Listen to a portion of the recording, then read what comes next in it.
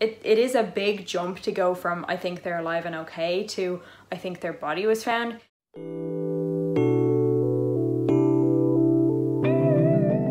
Hey guys, welcome back to my channel. If you're new here, please do subscribe, and if you're old here, hello again. My name's Kate Philpott, this is Sandy. She's kind of off to the side there, she's already fast asleep because I've already been sitting here for about an hour trying to figure out the microphone situation. More technological issues today. So you might notice you're a bit closer, we're kind of more up close and personal today, and that is because I'm using the mic from my phone because of the technological issues. So do you know what, let's just go for it. I was really looking forward to filming this case. This is a really interesting one, and there's a lot of twists and turns. The family went through so much, and just ugh. So this is the case of Karlie Pearce-Stevenson and Khandalyce Pearce. So this story takes place in Alice Springs in Australia, and this is a small town smack bang in the middle of Australia. When I lived in Australia, the most inland I went was Gatton, which is only like 2 hours inland from Brisbane, when I was doing door-to-door sales, which is a whole other story. But yeah, Alice Springs is like a 15-hour drive to the nearest city. So like, even just the concept of that just blows my mind. This is where Karlie Pearce-Stevenson grew up, and she was born in 1988. She was surrounded by a loving family, and she had a gorgeous daughter, Khandalyce, who was only 2 years old. This little girl was the cutest little thing, oh my god. What people said about Karlie was that she had an absolute heart of gold, but due to this heart of gold, she was very trusting, and pretty much trusting to a fault. She was a single mother, but in 2008 she started dating this guy called Daniel Holdham. He was quite a bit older than her, but you know, who doesn't love any attention from an older man? He was quite a bit older than her, and like, I think most girls like men that are older, but this was kind of like that little bit too much. When Tanya Weber, who was Karlie's friend, met him, she instantly thought that something was off about him. She just didn't like him first off. She was like, what's he doing with her? What's she doing with him? Like, she just didn't get it. She didn't feel good about the whole relationship. And although Karlie loved Alice Springs and had a nice life there, she did always want to kind of move away, explore other places, work elsewhere and stuff like that. So in late 2008, that's what she and Daniel decided to do. So they left town. But it was kind of unusual because although her friends knew that she kind of always wanted to do something like this, she wasn't quite ready. She hadn't spoken about it all that much leading up to it, and she didn't really say goodbye properly. She kind of just left. So about a week after they left, Karlie rang her friend Tanya, and she was crying, and she told her that she thought she'd messed up, she thought she made a mistake, and it kind of sounded like she wanted to come home. So it's possible that she didn't feel safe or something like that. But Tanya did say that at the end of this conversation, Karlie was back to her jokey, laughy kind of self, so she didn't really think all that much into it. However, that would be the last time that she would hear from Karlie.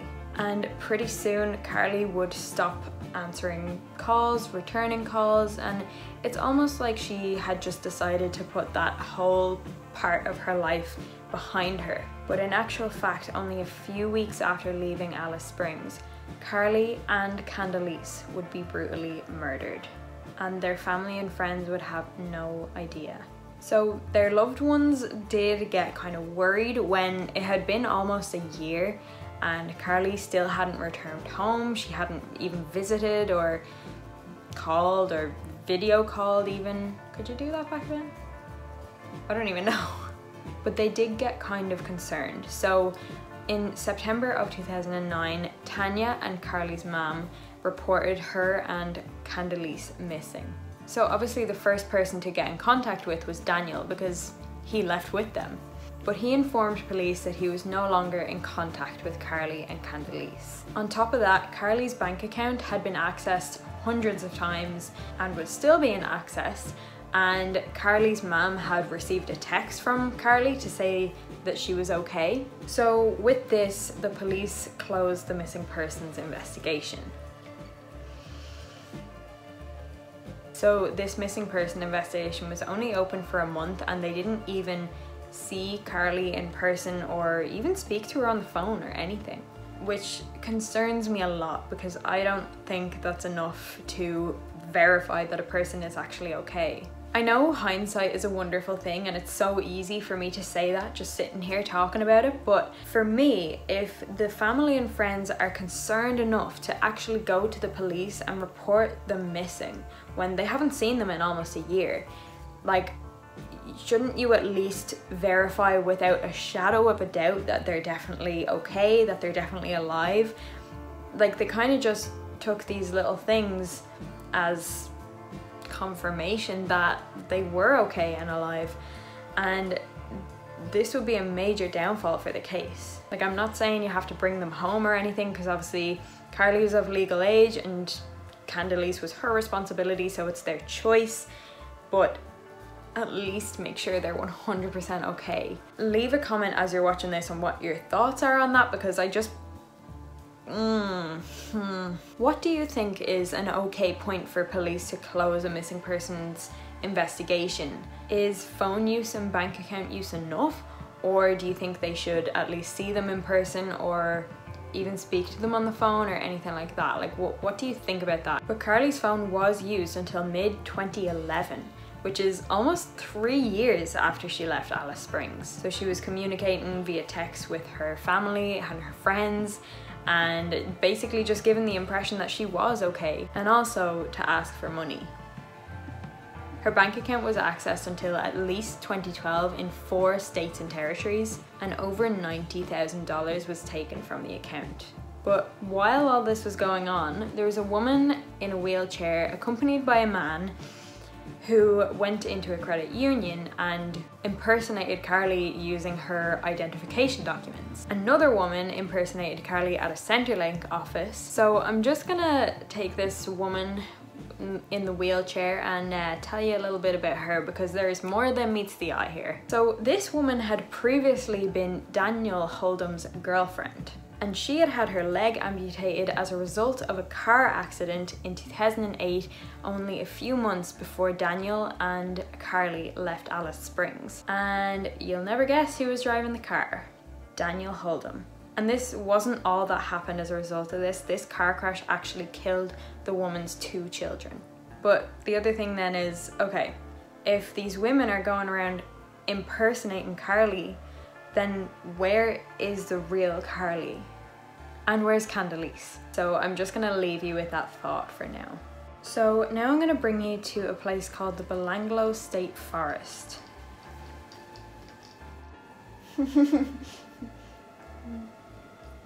On the 29th of August 2010, there were these bike riders going through the Belanglo State Forest, and they would come across something they were not expecting to come across. They found human remains. So obviously they contacted the authorities and everything, but the thing was, they didn't know who this person was, how they got there. Like, there was nothing they knew about her other than the fact that she was female. She did obtain the nickname Angel because that was written across her t-shirt that she was wearing. So initially, the media reports linked this killing to a known serial killer called Ivan Milat, who had killed 7 backpackers and left their remains in the Belanglo State Forest in New South Wales. So that kind of makes sense, right? But this didn't end up aligning because these new remains were kind of out in the open, like they weren't really hidden that well, and Ivan Milat would put more effort into hiding the remains of his victims. But when forensic examinations were done and everything, they realized it didn't really make sense for it to be Ivan Milat because he was in prison from 1996 and these remains had been left there far too recently for that to add up. And this body would remain a Jane Doe for 5 whole years. And I'll come back to that in a bit. So now I'm going to take you to Wanaka, which is a small village, I think, in South Australia. And this is 1,100 kilometers away from the Belanglo State Forest. So in July of 2015, another man found something unexpected in an unusual place. When you're driving anywhere that's fairly inland in Australia, there's just nothing. There are very few roads, they don't see much traffic, and other than the roads, like, there's pretty much nothing. If you've ever flown over Australia, it is so surreal because there's just nothingness in every direction, and it's just bizarre to me. But anyway, so this man was driving on this long straight road, but then he spotted a suitcase at the side of the road. So he pulled in to check it out because this is quite unusual. To see a suitcase, it's just a bit strange. This child had a nappy around her skull and balls of dishcloth stuffed inside her mouth. There is also duct tape and a blood-stained cloth in the bag. So, I mean, this is not good, clearly. There is no natural way for a child's body to be left in a suitcase at the side of the road in the middle of nowhere. That is not a natural thing that can happen. So what actually happened here? It is said that this child died due to strangulation, but of course, like the other set of remains that were found, which, by the way, had nothing to do with this at the time, like, there was no reason to think they were linked. They didn't know who the child was, they didn't know why she was killed, they didn't know who put her here. Everything was just a big question mark. It was just another Jane Doe kind of situation. And from the beginning, investigators believed that this child suffered a violent death and had done so several years before she was actually found. So they appealed to the public, and of course this became major news across the entirety of Australia. And then it caught the attention of Tanya Webber, Karlie's friend, and she thought, I wonder if it's Khandalyce. But like at this point, it was just a tiny little thought. She had a bit of a feeling, but not enough to say like, yeah, I should probably get in contact. And like, bear in mind, at this point, everybody they knew still thought that they were alive and well and just didn't want anything to do with them. So it is a big jump to go from I think they're alive and okay to I think their body was found. So it did take a little bit of time. But then the police released a picture of some of the clothing that belonged to this child. And when Tanya saw this, she instantly called the police and informed them that she definitely thought this could have been Khandalyce. After she gave Khandalyce's name, this was enough for them to perform DNA tests and do all that kind of stuff. And it soon came out that this body was in fact Khandalyce Pearce. So this is very jarring, and this is where the whole thing starts to unravel, because think about it from the family and friends perspective of Karlie. Right, so you're saying that Khandalyce's dead body was found at the side of a road, and she died years ago. Where's Karlie? Is she dead too? If so, where is she? If she's not dead, is she in need of help somewhere? Is she being held captive somewhere? Or is she okay? And if she is okay, what's her version of events about what happened to Khandalyce? Like, so many questions. I'm sure their minds were just going every which way, and like it must have been so unbelievably stressful and emotional for them. But 3 months later, the remains that were found in the Belanglo State Forest were identified. And bear in mind, this was 5 years after they were actually found. So it's quite interesting how this all happened, because they had a facial anthropologist who specialized in identifying human bones look at these remains. So with these bones, she put together a digital sketch of what this person would have looked like a representation of what they would have looked like, of course, with skin and everything like that. And they compared this digital sketch to everybody in the missing persons databases. But remember, Karlie was not in a missing person database because the police had closed her case because there was phone activity and bank account activity. And if the case was still open, this could have been solved 5 years earlier. And technically, yeah, Karlie's phone and her bank account were used for years after she died, so the police had no reason to think she was dead. But it turned out that this was in fact the body of Karlie Pearce-Stevenson, aged 20, from Alice Springs. So this case is unbelievably upsetting, because from the family and friends perspective, they just thought that Karlie didn't want anything to do with them, and that for years she moved away, she put that part of her life behind her, when in actual fact, Karlie and Khandalyce had been dead for years. And then they know that she's just been thrown somewhere in a state forest in the middle of nowhere, just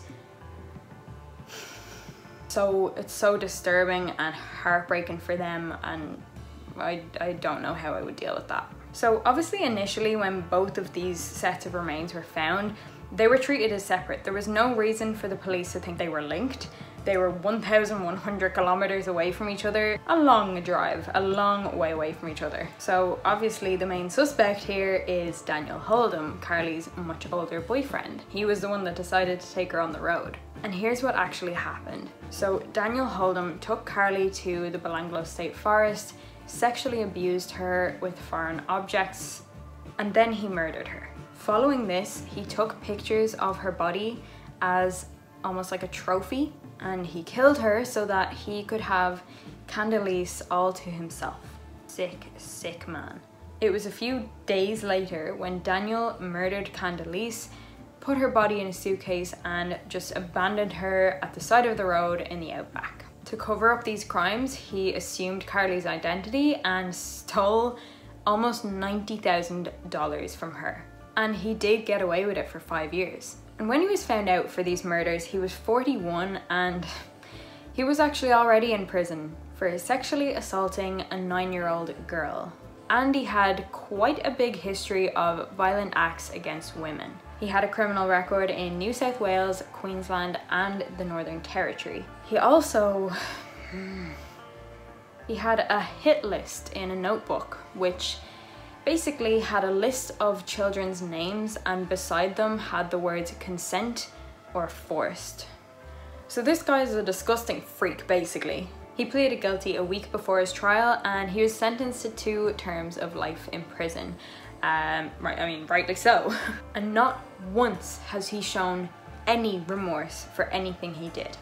Okay, let's conclude. So this guy preyed on not just younger women in general, but his younger girlfriend's 2-year-old daughter. He sadistically murdered them both, and not only did he get away with it for 5 years, but he benefited financially from it, which is just sick on so many levels. It's obviously a very upsetting and unusual scenario for the family and friends, because for years they thought that Karlie and Khandalyce were out there and they just didn't want anything to do with them. They believed that they were still alive, when in actual fact they were dead from only weeks after they'd seen them last, and they were just dumped in the middle of nowhere.